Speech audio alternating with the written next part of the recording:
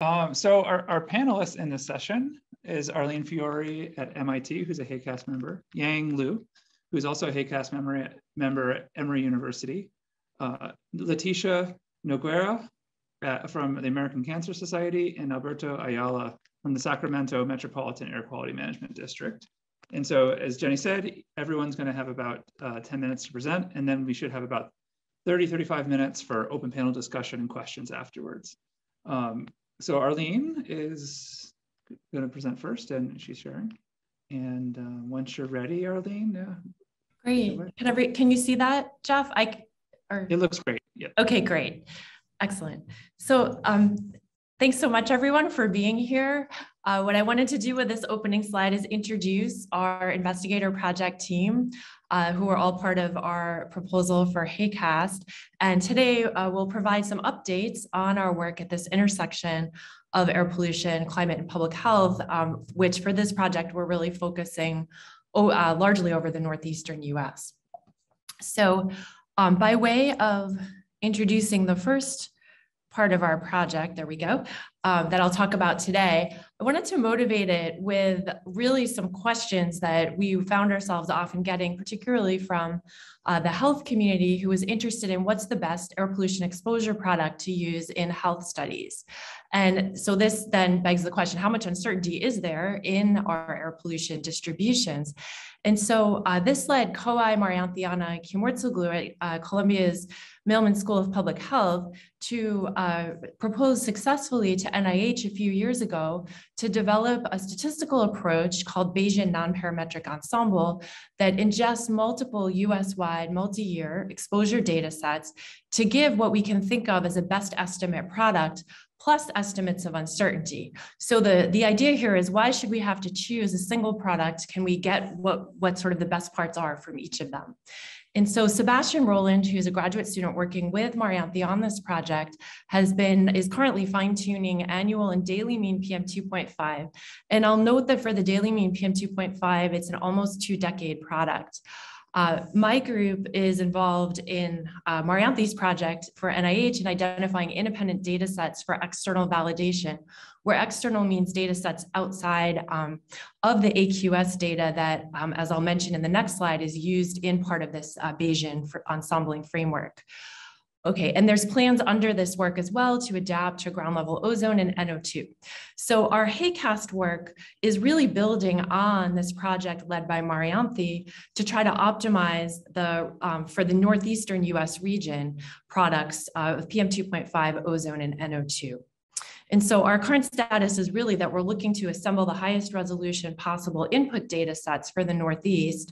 So if you have some you'd like to see used, we'd love to hear from you. And similarly, if you have nationwide products as well, so that we can investigate how these air pollution distributions and their uncertainty co-vary both across pollutants, but also with meteorology, demographics, and social vulnerability.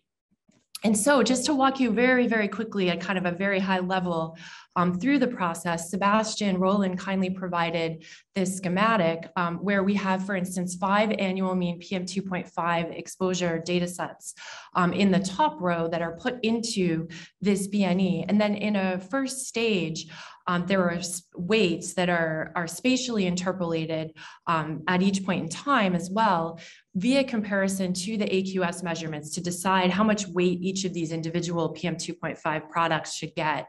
A spatial offset also comes out that, at least the way I'm thinking about it, is kind of a way to correct for any systematic biases that are common across the different input data sets. Okay, so where do we land? Eventually, we get this best estimate here shown. And again, I should say this is not necessarily a final product yet. It's getting close though. They could be used in some of these applications that I mentioned here. What we're especially excited about is to have this estimate of uncertainty in space and time in air pollution distributions that can be directly linked to EPI studies and also useful for air quality model evaluation, especially if we can link uncertainties to specific processes and thereby help to improve the models for the future. And in our discussions with our air quality management stakeholder partners at some of the state air agencies in the Northeast, as well as NESCOM, it seems like there's some interesting potential applications for this product there as well.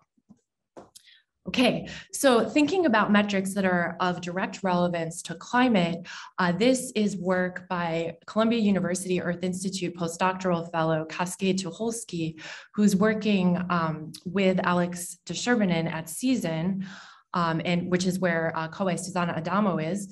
And they are working to develop this data set of dangerous hot humid days, where dangerous is defined as a day when the wet bulb globe temperature max exceeds 28 degrees Celsius.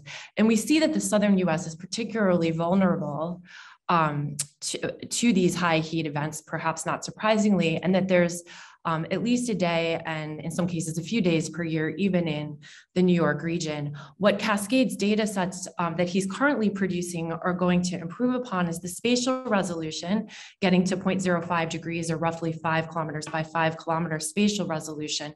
And also starting to be able to look at changes over time. For instance, over Houston, it looks like there's potentially been this increase in the incidence of these dangerously hot days.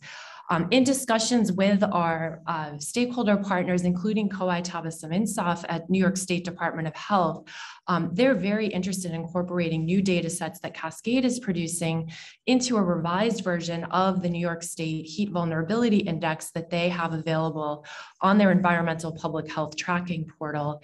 And in addition, analysis of these products will help inform the climate health impacts compendium being developed under a related project called Building Resilience Against Climate Effects. Also wanted to just highlight this gridded at 1 kilometer social vulnerability index developed by Susanna Adamo and colleagues at Season. There's 5 time slices available. In the interest of time, we're just showing 2018 here. The purple colors are more vulnerable. You can also look at changes, for instance, from 2000 to 2018 shown on the right. And this is particularly important for comparing with gridded air pollution products, for instance, coming out of the statistical framework I introduced at the beginning. For the remainder of the talk, I want to switch gears to talk about another part of our investigator project that's aiming to help provide information relevant to guiding ozone precursor emission control strategies in the New York City area. For instance, the New York City metropolitan area, and especially including the shoreline of Connecticut across Long Island Sound, is an area that struggles with non-attainment.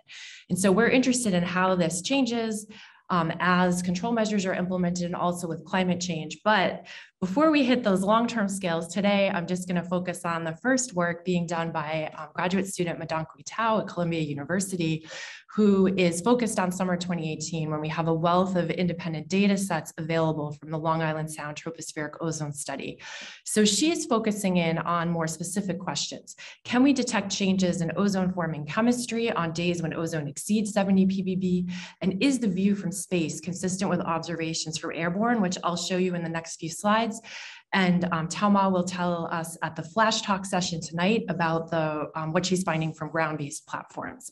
I want to acknowledge many collaborators and also just note the definition at the bottom of the slide, which is how Tao Ma defines exceedance days versus non-exceedance days. And note also that to classify ozone forming regimes, we're building on previous observationally derived values of formaldehyde to NO2 that mark the transitions between different ozone formation regimes. That was work done by a former graduate student, Xiaomeng Jin, in our group. Okay, so in the next few slides, you're looking at aircraft in the top, these are retrievals from the GCAS and Geotasso instruments, thanks to Laura Judd and Scott Jans for their products, and TROPOME satellite retrievals in the bottom row. And this is formaldehyde that we're looking at here on 5 non-exceedance versus 5 exceedance days. We see consistently higher formaldehyde on the exceedance days. We also see consistently higher tropospheric column NO2 on the exceedance days in both the aircraft products and the TROPOME products.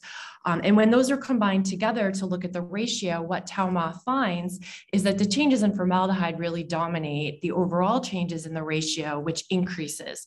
Another way to think about this is this blue and green area, which is our NOx saturated ozone kind of urban core chemistry, where the ozone may increase as we decrease NOx or increase with additional VOC. That area is shrinking shrinking on the exceedance days and the area in our domain under transitional or NOx sensitive chemistry is increasing. Importantly, Tropomi is suggesting higher sensitivity to NOx than the airborne sensors. And I'll just note that Tauma is beginning to analyze some 1.33 kilometer resolution CMAX simulations provided by Alex Karambellis at NESCOM, who we're working very closely with to do more analysis. Okay, and we're hoping if there are other high-res satellite products available, we'd be happy to take a look at those as well. In the final 15 seconds I have here, I wanted to finish out and tie this back to climate. We have some work published last year with a former Columbia undergraduate researcher, Jake Neymark, shown here, who basically found that both NO2 and formaldehyde increase under drought conditions. I think not surprisingly, we know that formaldehyde and NO2 both have a strong temperature sensitivity because of the biogenic emission sensitivity to temperature, and in some cases even anthropogenic sensitivity, anthropogenic emission sensitivity to temperature. What was a little surprising to us is we actually found an increase in formaldehyde associated with drier conditions in the southeast. And so we had Jake hypothesized that there could be a role for monoterpenes here in addition to a short-term isoprene response. We think this is something that could probably be field tested with observations. And ultimately, we want to understand how, if drought changes under climate change, that's going to influence ozone and PM and ultimately health. So thank you so much for your attention. I'm looking forward to discussion. Thanks so much, Arlene. So we're just going to move between speakers and have questions later. So we're going to go directly into Yang Liu's talk. So Yang's at Emory University and is a HAQAST member. Are you going to share your own screen, or do you want Jenny to do that? I can share my screen. Okay. Thanks, Jeff, and thank you all for attending this session. Let me start sharing my screen. Let me see.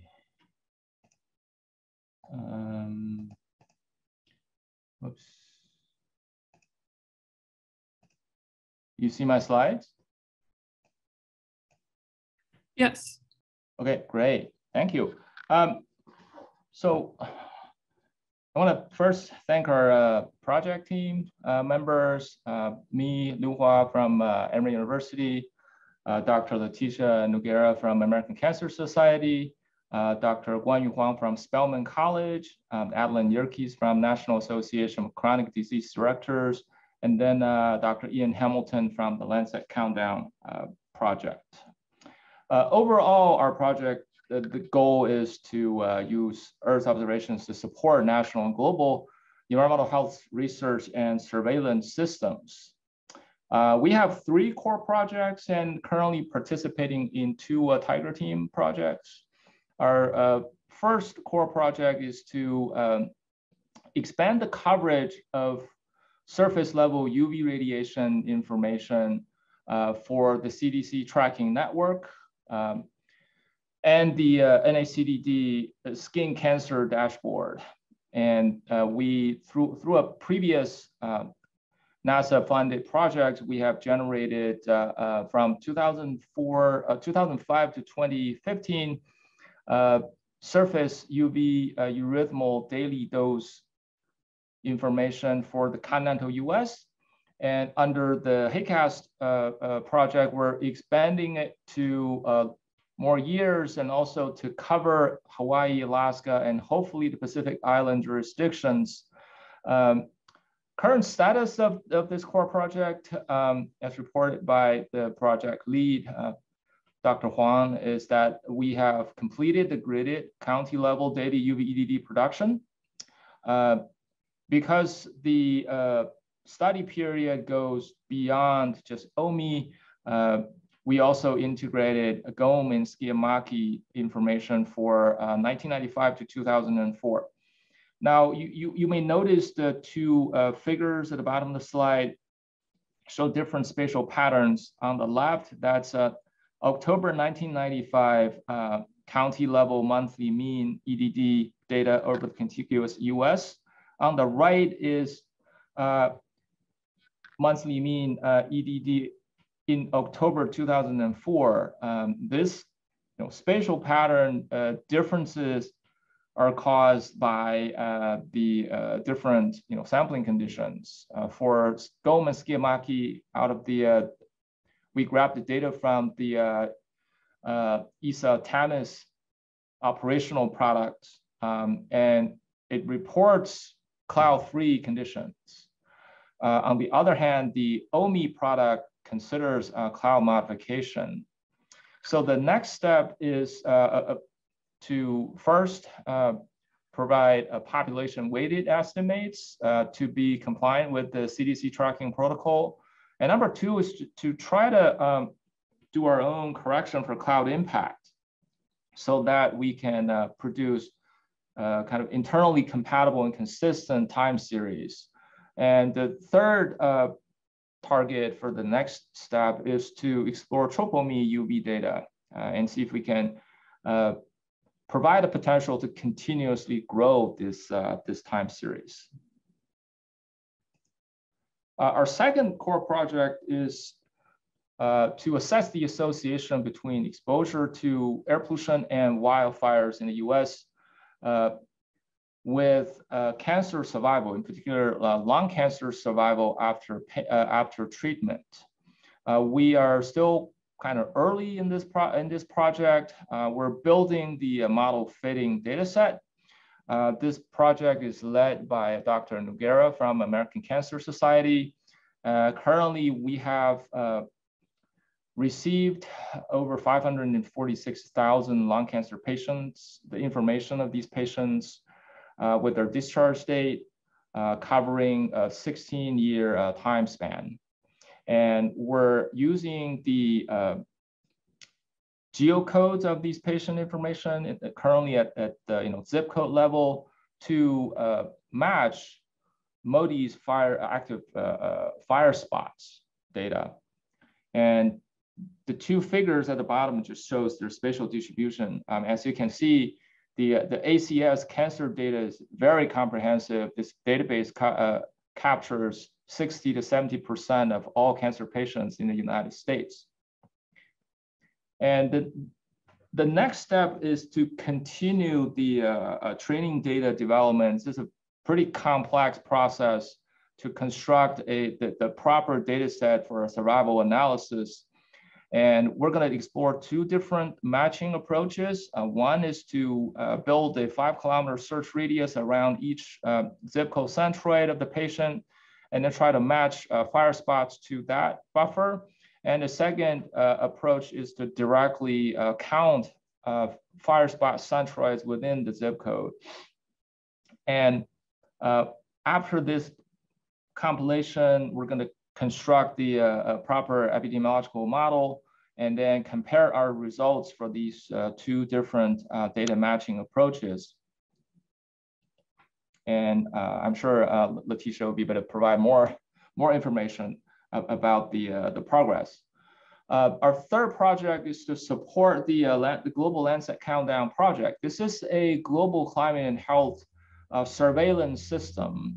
And our contribution is the global wildfire exposure indicator included in the annual Landsat Countdown report. We have delivered data and then the write-up for the Countdown 2021 report, which is published in the journal Lancet. We have also contributed to the Countdown 2021 US Policy Brief, which is a companion document that highlights the climate and health events in the US with policy significance.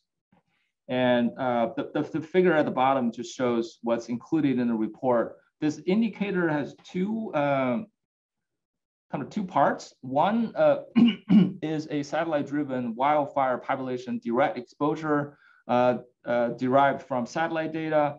The second part of this indicator is a estimated fire danger indices provided by simulated ECMWF ERA5 data.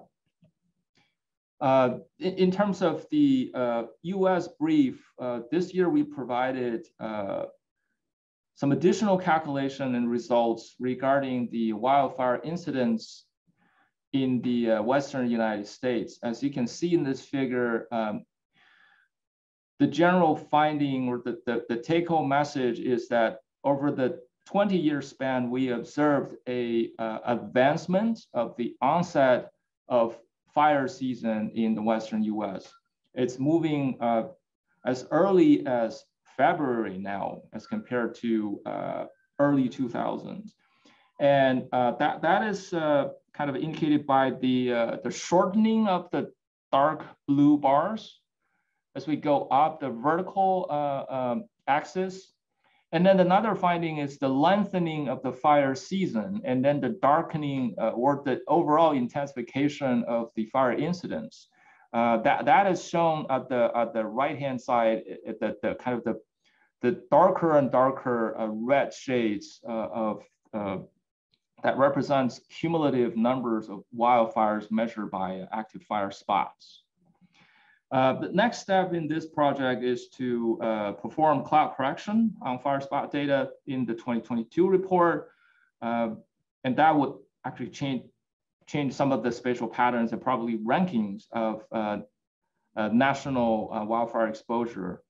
Also, the second consideration is to improve gridded data resolution from the current 0.1 degree to globally 0.01 degree in the 2023 report. This is related to the filtering of population center and a non-climate related, non-wildfire activities. And then we're participating in two Tiger Team projects. The first one is led by Pawan Gupta, and this one is to evaluate current NOAA GOES-R PM2.5 data against the air now ground observations. And our contribution or our responsibility in this project is to perform evaluation on systematic model biases. So far, we have done preliminary evaluation of the GOES-R PM2.5 data. As you can see at the bottom of the slide, on the left-hand side, we demonstrated that the absolute bias of GOES-R PM2.5 in the continental US increases with PM2.5 levels, which is to say, the higher the PM concentration is, the greater the positive bias GOES-R PM2.5 has. And we did a spatial analysis of that, and it seems to indicate that the underestimation appears to be associated with fire smoke. And we're going to continue that line of work. And then the second Tiger Team project is led by Susan Annenberg. And here is to meet stakeholder needs for, to identify communities disproportionately affected by environmental health risks. And so far, we have identified South Coast Air Quality Management District as our stakeholder. And their topic of interest is actually air quality impact of e-commerce warehouse boom in Inland Empire. As you can see at the bottom of the slide, on the left-hand side, the pink block shows the warehouses in this region. And they're absolutely booming.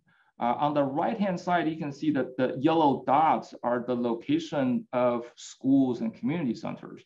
They're heavily impacted by truck routes and then all the congestion and air pollution induced by this very heavy truck traffic. So our next step is to collaborate with the South Coast AQMD to design a study and then come up with a work plan. And that's all I have. Thank you. Thanks, Yang. That was great. Our next speaker is our first stakeholder speaker, and this is who's also a collaborator on Yang's project that we just saw. So Leticia Nogueria from the American Cancer Society. So Leticia, I don't know if you want to turn your video on and if you can share your screen.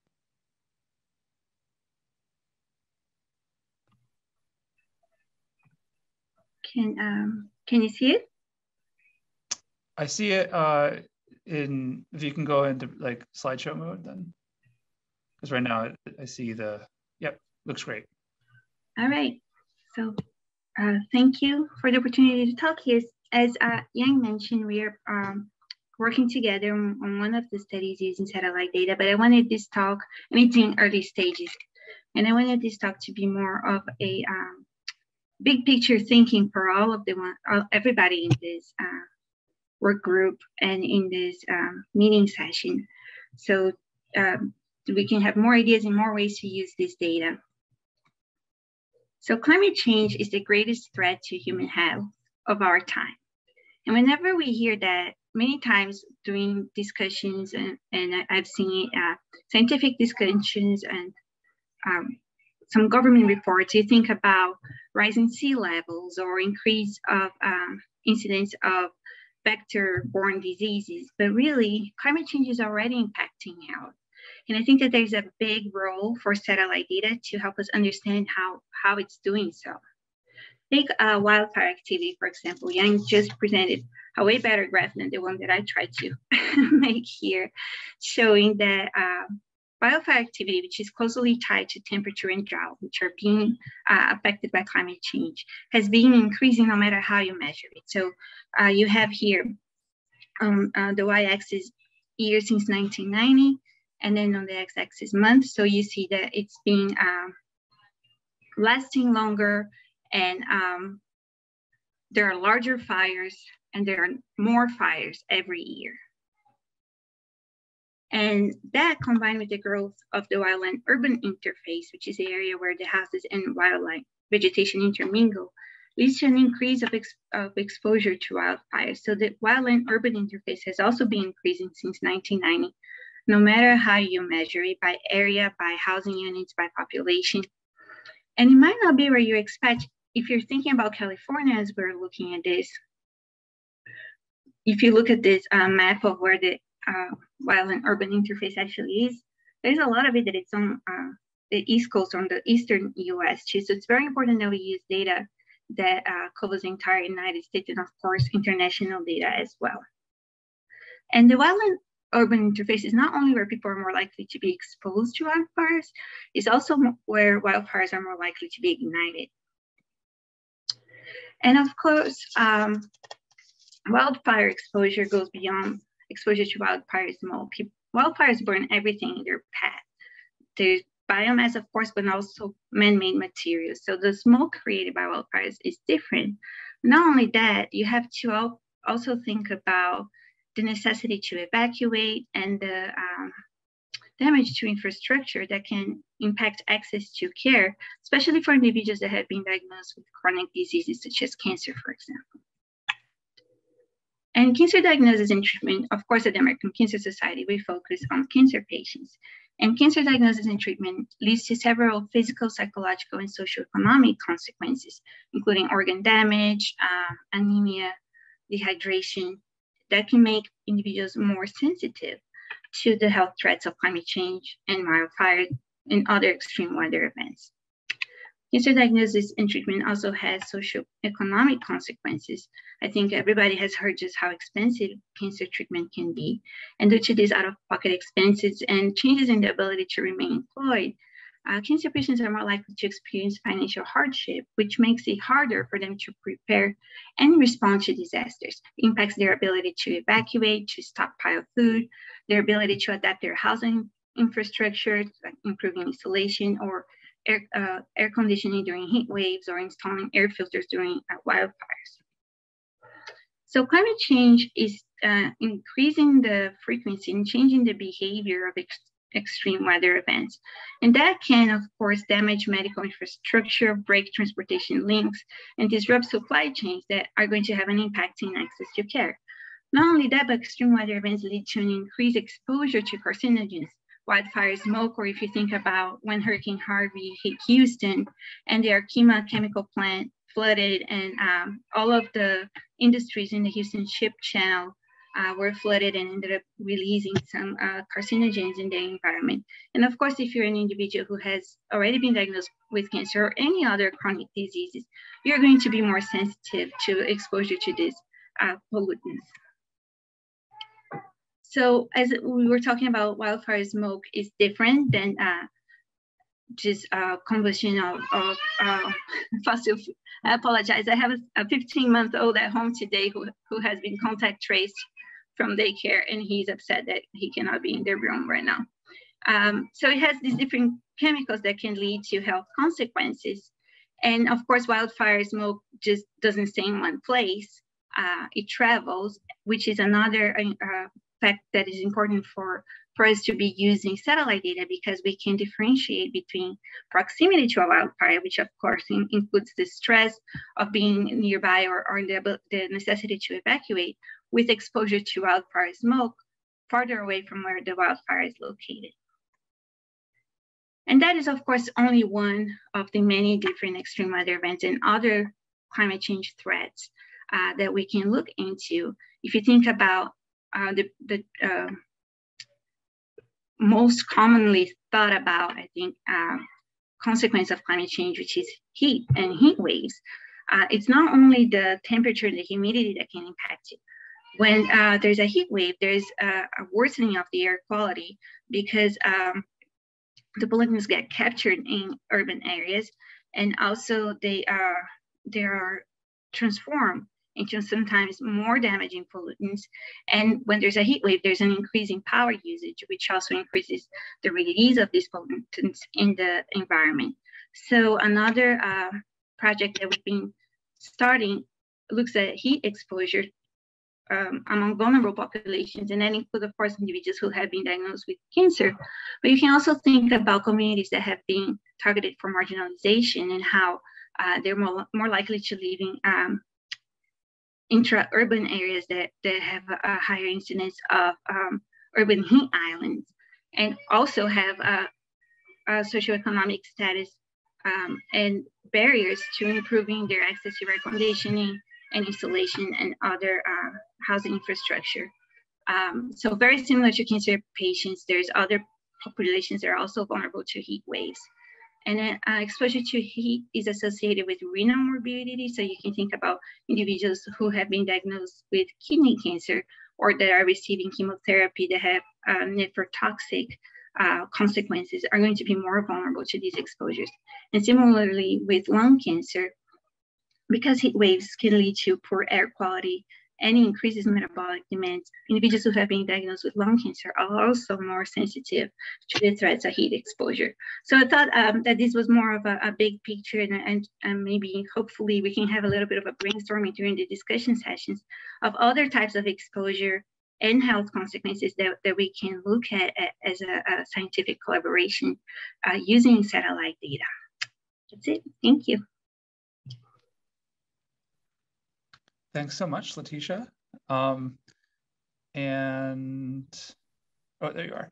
Yeah, our final speaker in the session is Alberto Ayala from the Sacramento Metropolitan Air Quality Management District.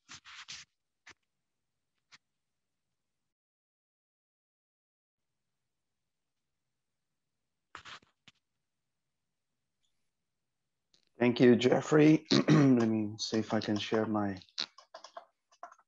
screen. And here we go. Can you give me a quick thumbs up that you can see it? Yeah, it looks great. Perfect, perfect. Okay, well, thank you very much. First of all, I wanna thank Jeffrey and Jenny and Tracy and the rest of the HAQAST group for the invitation. It's great for us to have the opportunity to spend today and part of tomorrow with you guys.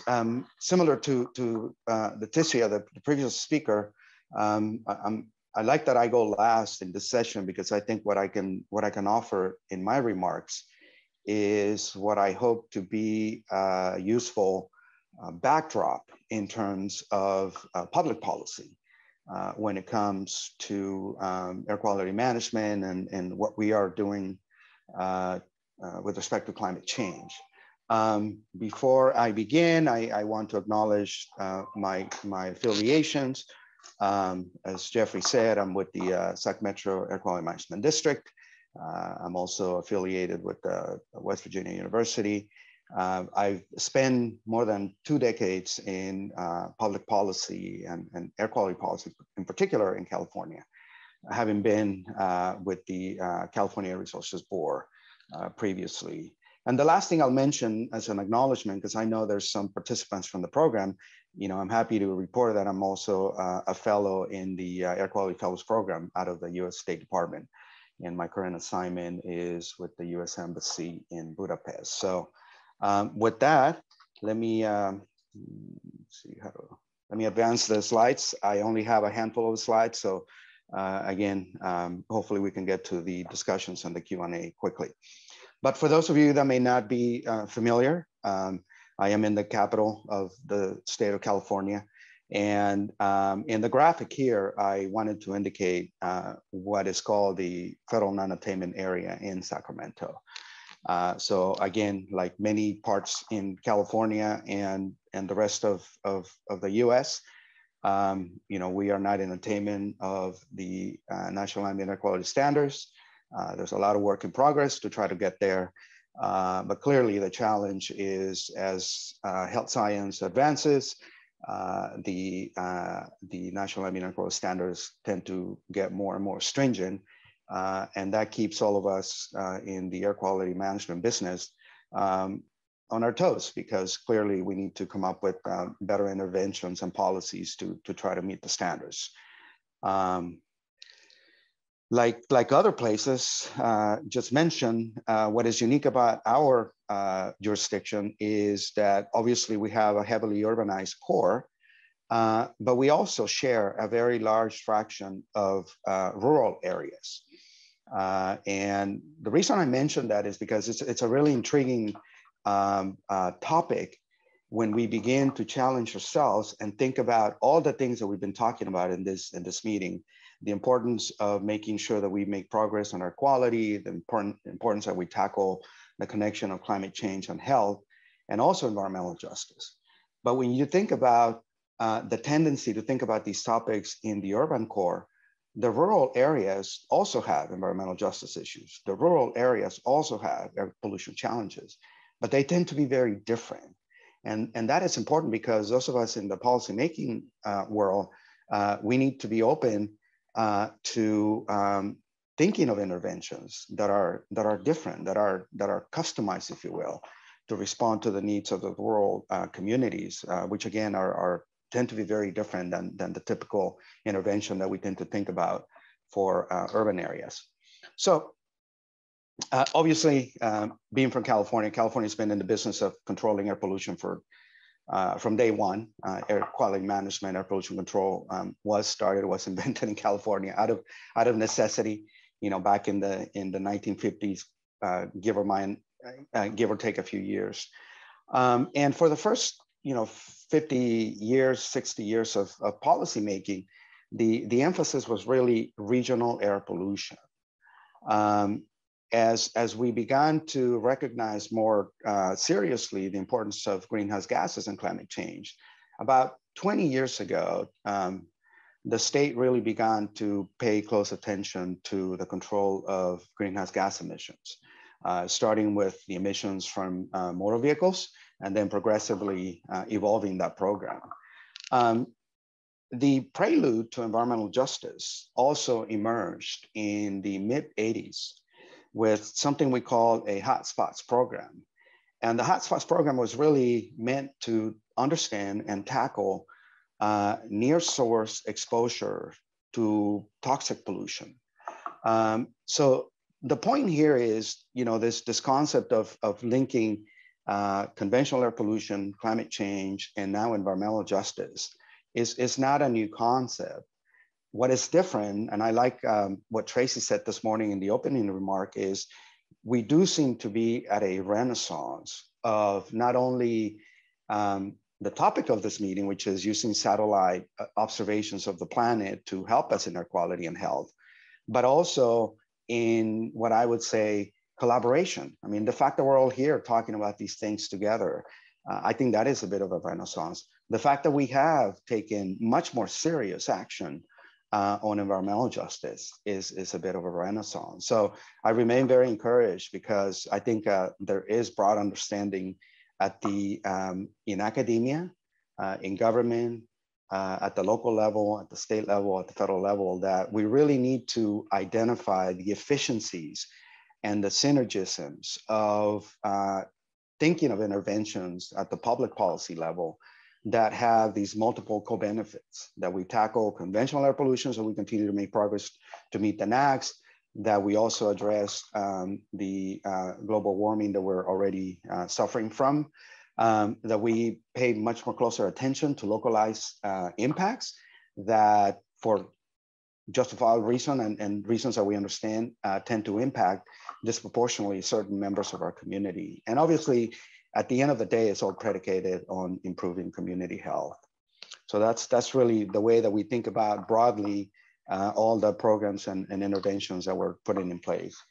In the area of air quality monitoring, again, at the risk of overusing the term, there is a bit of a renaissance as well, because we have seen this amazing expansion of technology to monitor air quality, right? I mean, we began this effort, years ago with the regulatory networks that agencies like the agency I represent are responsible for.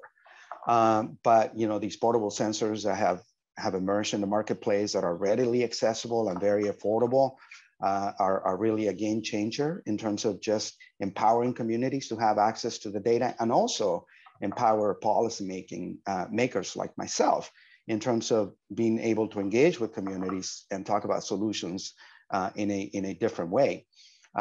These are not the only options, right? I mean, we can develop and have developed and will continue to develop mobile monitoring capabilities that we can, take to different places of interest.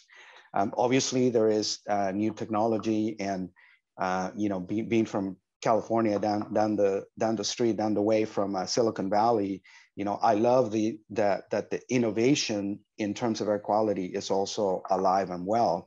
I point to the approach that ACLIMA has marketed and developed, where you get very localized, high precision, block by block, community level monitoring.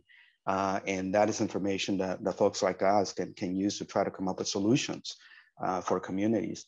Obviously, airborne observations are also very viable. And then the topic of this meeting, obviously, is to think about how do we maximize and optimize the use of satellite observations for air quality. So, it's definitely a new day when it comes to air quality monitoring. It's definitely a good day in terms of the availability of information, how readily it is available to our communities and those who care about making progress. I think there are some things that we need to be very mindful of, and that is, with technology, it's very easy to get a device, push a button, and get a number. But it's much more important to understand what that number really means. So I think we all have a responsibility to sort of think about, what is the right way to engage with those that we want to protect in our communities? Because again, community members and those that we want to protect are not air quality specialists, are not, atmospheric chemistry specialists. So for us to be able to speak apples to apples, there needs to be a recognition that capacity building plays a really key role. And then, of course, the last point I'll make, this is my last slide, is, I've been around this space for many years, as I said, and I've always said, I want to be put out of business. And what I mean by that is, to me, the holy grail of air quality monitoring would be to fully rely and be fully capable of using satellite observations for all the things that we need to do to control air pollution on the ground. We can debate the point. Maybe it's a pipe dream. Maybe we'll get there. I've been very encouraged by some of the talks today and the things that I'm learning about what HAQAST is doing and will be able to do for us. But really, to me, is those of us that have responsibility to maintain air quality monitoring networks that are ground-based. I think we do need to be open to a future, hopefully not distant future, where we could use these amazing new tools to do the job that we're mandated to do by the Federal Clean Air Act. There is going to be inertia, right, historical and otherwise, to kind of keep the status quo and maintain the networks. But I think the day has come for us to seriously contemplate, how do we take attainment and everything that goes under that per the Federal Clean Air Act, how do we take it to the next level so that we can fully utilize these new and amazing tools that are coming online, including more observations from the satellite fleet that NASA is making available to us. So I'll leave it at that. I thank you for the invitation, and I look forward to the questions. Thanks so much, Alberto. So now we'll move into our question and answer period. We have about 25 minutes or so to the end of the session. You can put questions either in the question and answer area or in the chat towards the host and panelists, and I can monitor both. The first question, there's two questions here, but I'll start with one and then see if there's other questions and it can bounce around. So this is from Jonathan Patz and it's for Yang. And he's asking, how are you accounting for the long lag time of lung cancer versus the frequency of moving between homes within the US? Thanks, Jeff and Jonathan, for that question. Let me clarify that, first of all, we're not associating wildfires with the onset or the incidence of lung cancer. We are evaluating the impact of wildfire exposure, direct or indirect, on the efficacy of treatment, or how long people, what that exposure affect people's survival after treatment, right? And then I mean, Leticia's here, and she's the true expert on this. I'm just kind of provide a summary. And then the second question is the frequency of moving is captured in the National Cancer Database, annually. So we'll factor that. And then in fact, the IP model data set is constructed as monthly records of exposure. Right? So if there is an address change, it is going to be reflected for the monthly, multiple records per patient. Leticia, do you want to add? Yeah, definitely. Can you hear me okay? Yeah. Yes, definitely moving is a big problem whenever we're looking at long-term exposure to pollutants that end up leading to cancer diagnosis, as Yang was saying, incidence. However, we are, by restricting the analysis to a short period of survival after cancer surgery, a lung cancer resection, we limit the issue of moving somewhat. And as we were talking about, individuals that have been diagnosed with cancer are vulnerable or more sensitive to these types of exposures.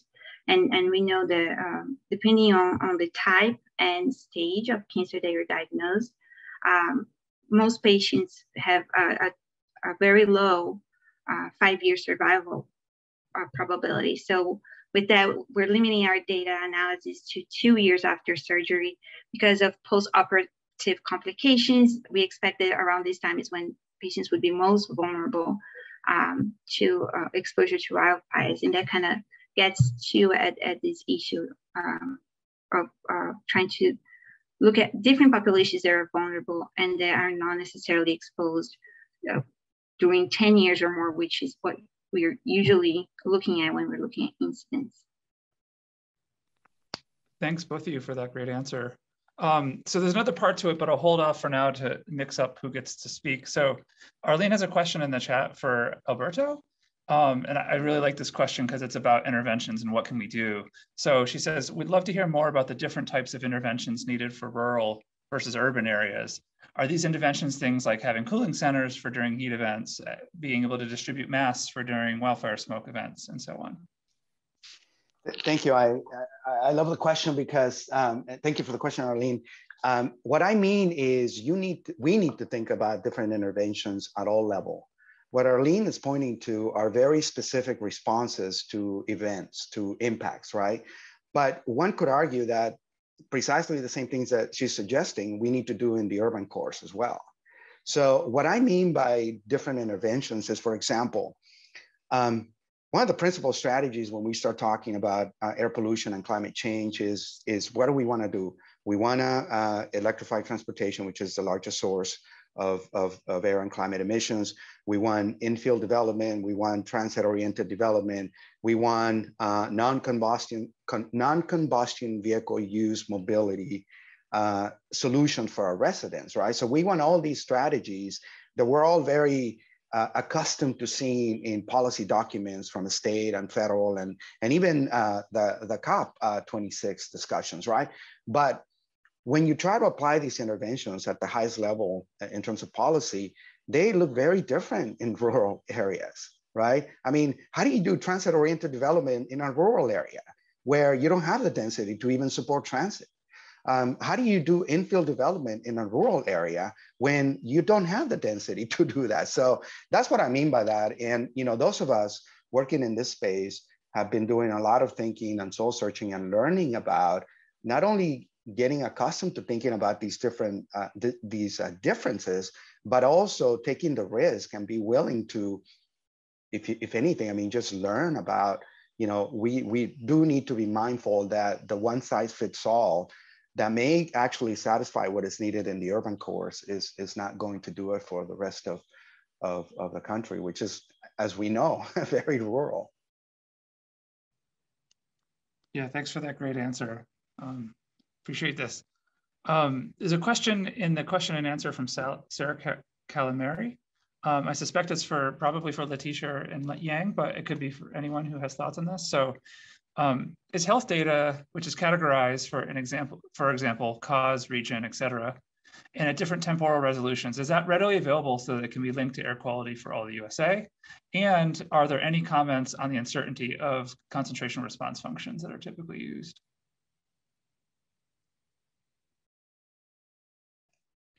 Leticia, you want to take these happy questions? Yeah, so that is definitely something we struggle with daily at the American Cancer Society. Because of HIPAA, any health information, any patient information is highly protected. And just getting the location of the patients is sometimes extremely hard. So I think that this is one of the reasons why we don't know more about these exposures, or there are not many health data sets that we can use and link with data from NASA. So I think that before we start calibrating on how granular the data is, we really need to think about how health data is being collected and how it's being used. And is it being used to improve access to care or improve health outcomes for the population? And many times all you have from the data source is the state or the area, which is not granular enough for some of these exposures that we're looking at. I don't know if that gets at your question, or if you needed me to be more specific about any of the... I can say a little bit about the second part of the question, which is the uncertainty or the confidence interval around the concentration response functions. I mean, the way, at least I use it, is to factor that into the burden estimation or the health impact assessment. And what we do is to conduct, either simple Monte Carlo simulation or some sampling of the version of the Monte Carlo simulation to allow that uncertainty be reflected in the final estimation of the disease burden. So we know there is a range of the health risks, and then that range is going to be translated into the range of the health impact. So in fact, along the entire chain of the analysis, we try to factor in as much uncertainty as possible in every step. Thanks both. And Leticia, you had asked if that answered the question, and Sarah wrote again saying that answers the question and thanking you. I want to ask Arlene a question. Oh, go ahead, Arlene. Go ahead. I was just going to kind of mention, or maybe add or like ask Yang a question about the uncertainty in the health exposure response functions, in that my understanding is that in the health community, the uncertainties to date are largely on the response side and not so much on the exposure side, and that getting the uncertainty from the exposure factored in too is kind of another component. And that's my understanding of what this project that Marianthi has been, Marianthiana Kimortzoglou, my co-I, who's an epidemiologist, has been spearheading. So to try to link the range of uncertainty in the exposure products and the uncertainty in the health, and then propagate all of that through, I guess, the health site. Is that fair, Yang? Well, there has been a long debate on that and how to factor in the uncertainty on the exposure side. Because currently in the epi analysis, we use the mean estimate, like a fixed number, as the true exposure without considering the fact that that exposure is an estimate itself. I mean, there are ways to kind of carry forward the exposure uncertainty through the epi analysis. But I mean, as far as I know, it hasn't been widely adopted. Yeah, I've seen some where people have a few different exposure estimates through different methods, and they show their epi result differences based on when they estimate it from satellites or from a CTM. It's one way, but it's still it's pretty chunked at only like maybe 2 or 3 estimates. Yeah. Right. So that involves the assumption or hypothesis of the error structure. Is that uncertainty actually following a certain distribution, or can you sample on that distribution using some Bayesian methodology and sort of carry it through the inference into the dose response, right? It's pretty tough, I have to say, and very time consuming to do. Thanks. Yeah, I want to ask Arlene a question. So you showed the really cool analysis using both retrievals of formaldehyde and NO2 to not only get information about those species, but then to infer some of the chemistry that's going on at the surface and how air quality managers might be able to make decisions. Where do you see the frontiers of that? Like when tempo goes up or other things, as we're getting potentially more able to get retrievals of more species, do you have a vision for what the future might be for actually understanding processes that drive atmospheric chemistry from these retrievals? Yeah, thanks for the question. We're super excited about tempo and the opportunity to watch how the chemistry evolves throughout the course of the day. And I actually appreciate your question to clarify that the conditions we're focusing on are summer afternoons when we expect the chemistry to be probably at its peak sensitivity to NOx. We have a well-mixed boundary layer. Anyways, I'll try not to go on for too long here. I think with tempo, we will have the opportunity to watch the full diurnal cycle evolve. And so we expect to start out potentially less NOx sensitive or more, in the urban core area. It looks like even in the afternoon in New York City, we're still VOC saturated. But in other regions, it may be that the morning starts out that way, and then sort of you cycle through the course of the day as your radiation picks up, your boundary layer increases. There's a lot of processes there to disentangle. And so I think that it's a really exciting opportunity to be able to have the spatial and temporal resolution of not, multiple products of relevance here that can help us disentangle, what's the role of the meteorology, what's the role of the chemistry. So I think it's pretty exciting. And of course, what I didn't mention is that, and should probably clarify, this is really about the local photochemistry. But of course, if we're thinking about ozone, we also want to understand what's being transported as well. So there's a lot of processes to try to unravel. Thanks so much. That's great. We have the second question for Yang and Leticia from Jonathan Patz. And this is how are you factoring for adjacent years in adjacent locations of fire? That is, large fire is going to consume the fuel that is going to take out the fuel for a following number of years, changing the risk for wildfire in that location. Leticia?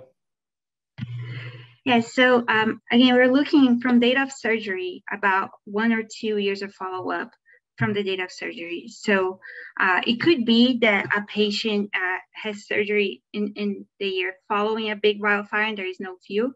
And in that case, that patient would end up being in the unexposed group for our study. So I think that that's the easiest way to think about it. You have about 2 years to be exposed to a wildfire right after your surgery. And of course, we're taking into consideration the age and comorbidities and some of the socioeconomic factors of the area. But if a wildfire already consumed the fuel around you, then you're just going to be on the unexposed group. Thanks. And we can kind of build off this because you posed that question at the end of your talk, Leticia, on what exposures do we need to be considering related to this beyond smoke and beyond direct fire? And maybe you mentioned this and I missed it, but one thing I know that's been a concern in Colorado after we've had fires is that there's then the debris from the fires is then in the watersheds that goes to our drinking water. And I can't remember if that was something you mentioned, but like, is there a way, have you thought of ways to factor in contamination in people's water sources? And it's a great question. And I think something that is becoming more and more discussed, water contamination. I think since Flint it has been, but it is very hard. It's usually the data is managed by each state. So it's very hard to get a comprehensive measure of exposure, and the way it's measured and who is consuming that water varies a lot. So I think that maybe it is not going to be solved by satellite data, but it's definitely a very valid question. Yeah, good point. I mean, I guess we can see from the burn scar data what watershed it's in, but then yeah, the exposure going from that. Who's going to consume the water is a little harder to get at. Building on your question, do other people have thoughts they want to jump in on when there are fires? What sort of other exposures do we need to be thinking about?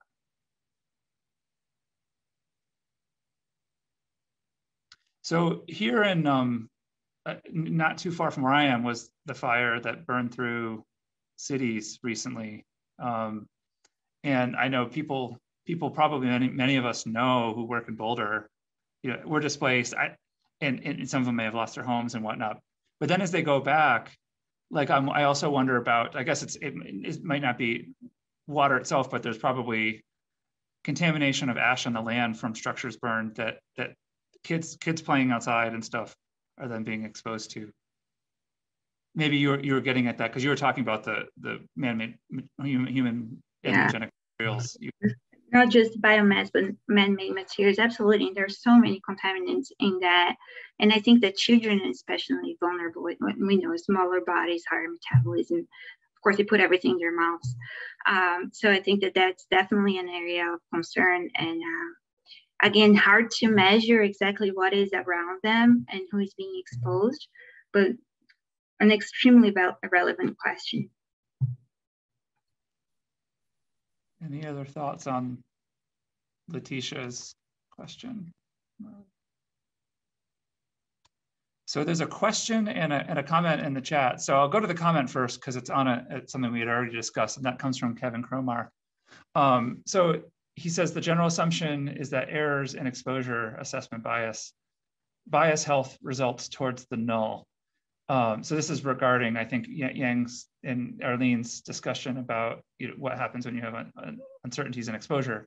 This doesn't mean it wouldn't be valuable to incorporate errors in exposure health analysis, but why isn't it has been prioritized? So if I'm understanding correctly, Kevin's saying that if you have random errors in your exposure, it's going to make your odds ratio that you find be closer to nothing, be closer to 1.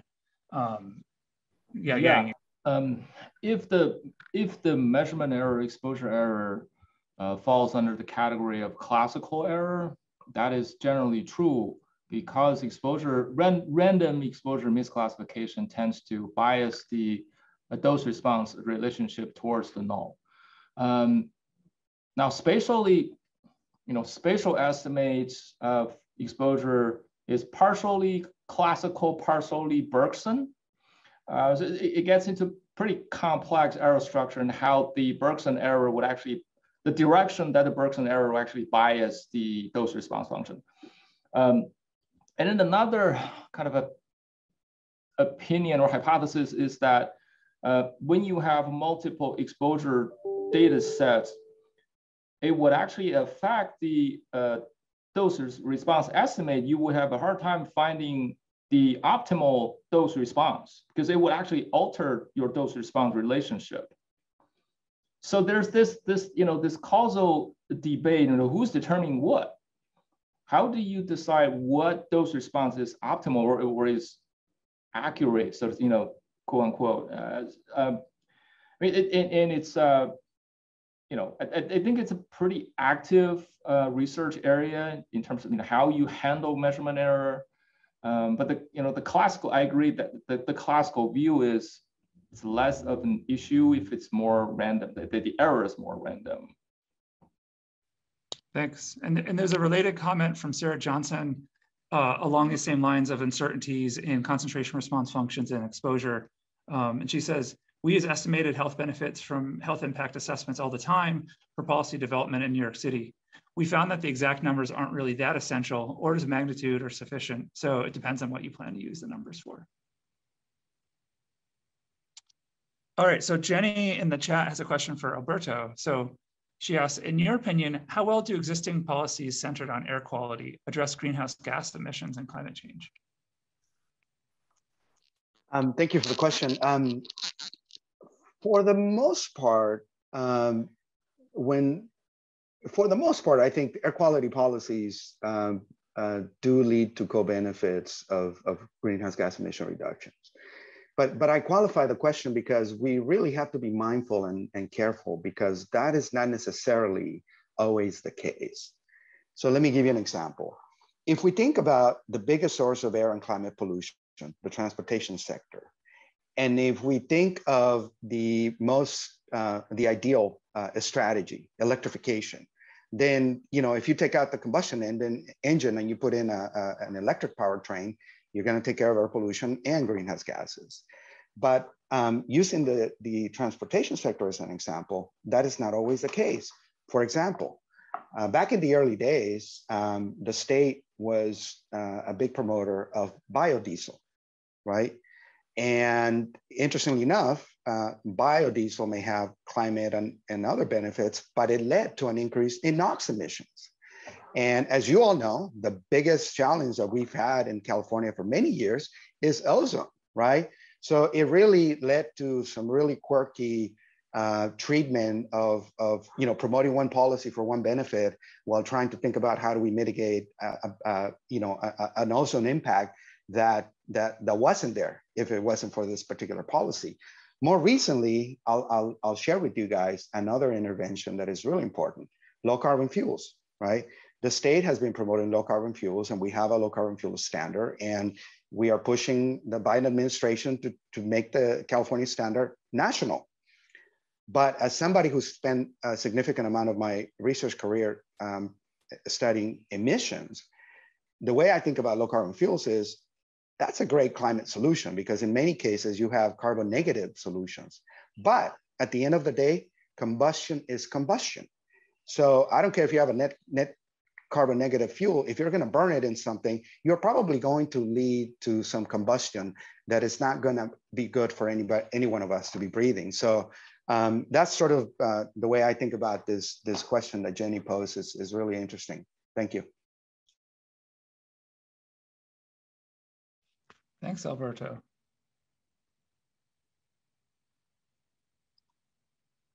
The only other thing I see in the questions in chat is that Jonathan Patz circle back. I think this was to the answer on the adjacent locations of fires. And he said the question was regarding the Lancet countdown, not cancer. So I think this is, Yang, your trends, maybe the... Well, I guess that's what he meant. Yeah, we don't really factor in that into our countdown reporting. I mean, the wildfire exposure indicator is a proxy at best to measure national level trends. Where the official report is done at the national level. So it's trying to get to the kind of the overall pattern, whether or not wildfire has been increasing or decreasing, and where, which part of the world has been most badly affected. And there's a lot to think about. What is what's the best indicator of climate impact on wildfire and how that affects health. Right, and certainly detangling this from fuels changes is going to become increasingly important in the future when we get into high wildfire regimes and ecosystems change and so on, those things. But yeah, I agree. Over the time period you're looking at, I would guess we were not fuel limited for the most part. Yeah. Yeah, so we're reporting 4-year averages, multi-year averages compared with the kind of the baseline of early 2000s. All right. So this is actually a great timing. So this is about time for, I guess, what is it, a 15-minute break? Jenny, do you want to? Yeah, we're about to have a 30-minute break. 30-minute break. So yeah, if we have a couple minutes left here, so if our panelists have any final remarks that you didn't get to say, you want to chime in, please do so.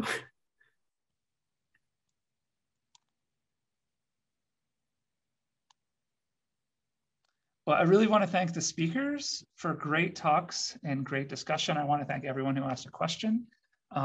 This was a great session, and unless I see anything pop up in the next few seconds, I'll see you all in 30 minutes.